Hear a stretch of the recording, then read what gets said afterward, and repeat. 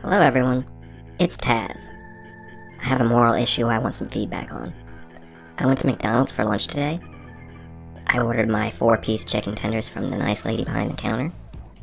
So I'm sitting there at the table and pop open the box of tenders and I see 5 tenders in my 4-piece box. I was very excited at my good fortune. 25% extra chicken tenders for free? So I'm eating my tenders, enjoying myself, when I find that there was yet another bonus tender buried under the other 5.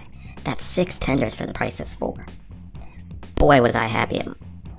I gobbled them all down and thought about what a nice day it was turning out to be.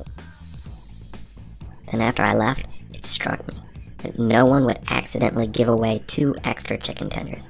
I mean, no one would do that ever, unless they wanted something in return. Clearly, the lady behind the counter had seen me several times as a regular, and she'd developed a crush on me. I really am to blame for this. I'm awfully good looking and I do have a flirtatious personality. This sort of thing happens to me a lot. Now, we all know what I should have done. I should have taken the extra 2 tenders back and said, "Thank you for this gift. It's really very flattering, but I don't feel comfortable accepting such a luxurious gift." And that would have been the gentlemanly way to defuse the situation.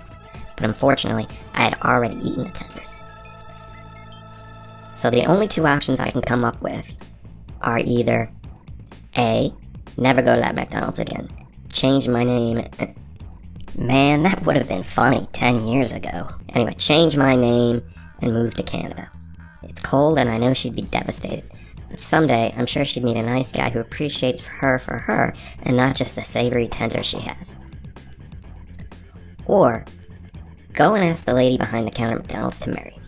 Make an honest woman out of her. I certainly wouldn't want her to get the reputation that she's the sort of woman who just gives away chicken tenders to any guy who comes along. Those are the only options I can come up with. I just can't think of a way to let her down gently. So that's my dilemma. Let me know what you think I should do. Alright, I'll see you later.